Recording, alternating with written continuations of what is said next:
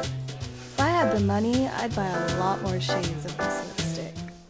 Hello beautifuls! Today we're going to be looking at these new Dior transfer-proof lipsticks. So if you would like to see if these are worth picking up and are truly transfer-proof and long-wearing, then just keep watching. I love doing beauty product review videos for you, and I also like trying out new makeup. So if you are also into that, make sure to subscribe to the channel, and also feel free to like this video if you found that it was helpful and if you feel like other people should know about these lipsticks. All right, let's go ahead and get into this video. Today I'll be trying and reviewing the shades Forever Nude Style and Forever Grace. These Dior Forever Transfer Proof lipsticks can be found on the Sephora or Dior website for $42. It's the first Dior Transfer Proof lipstick designed in a bullet shape and comes in 28 shades.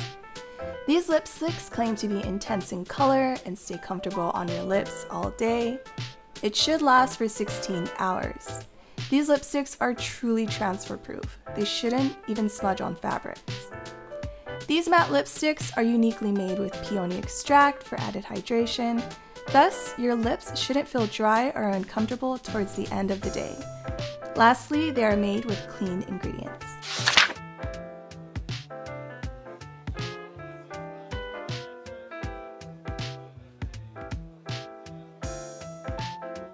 Now for my review. Overall, these have a very nice texture. They feel light and satiny, definitely one of my favorite textures for a matte lipstick. They also have a pleasant, light, sweet, and florally smell. The colors are beautiful and perfect in my opinion. They are actually transfer proof. If you let it sit for 3 minutes, there's only a tiny bit of transfer that came off on the back of my hand, and then afterwards it's truly transfer proof for the rest of the day. However, I did manage to get some on a straw.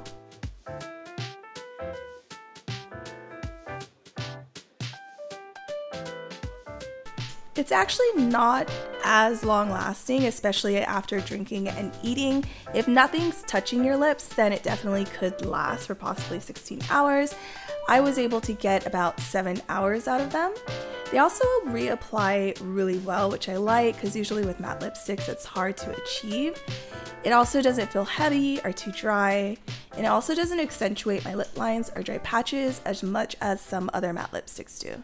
That is it for today's video. Make sure to like it if you enjoyed it or found it helpful. Also let me know in the comments if you are going to pick up one of these lipsticks.